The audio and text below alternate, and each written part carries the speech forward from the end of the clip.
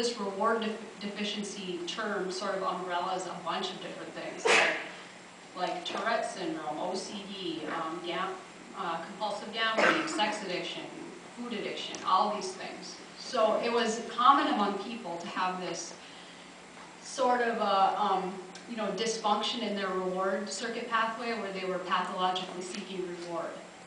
So it was really interesting. It wasn't just exclusive to alcohol and drugs. And what I found really interesting is that gambling addicts can have physical symptoms of withdrawal when they stop using, even though they're not taking a substance. They can have physical, sweats, throwing up, those sorts of things.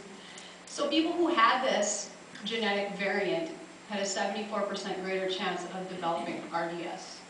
So this kind of really set the stage for the genetic component of addiction and pursuit of reward. So instead of calling yourself an addict or alcoholic, you could really say that you're reward deficient or that you have RDS. So like restless leg syndrome.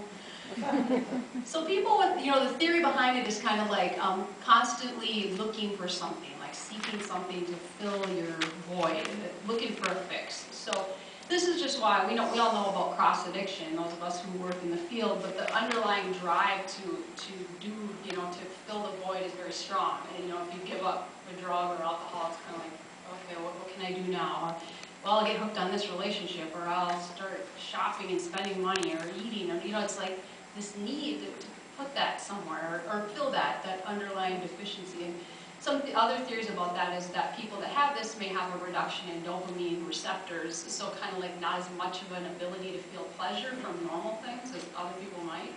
So kind of a reduced, going through life, not really feeling it. Here's a little diagram of the reward circuit, some of the main structures in it, the nucleus accumbens, which I mentioned. The amygdala is the brain's panic button, the fight or flight response, and the hippocampus is the area responsible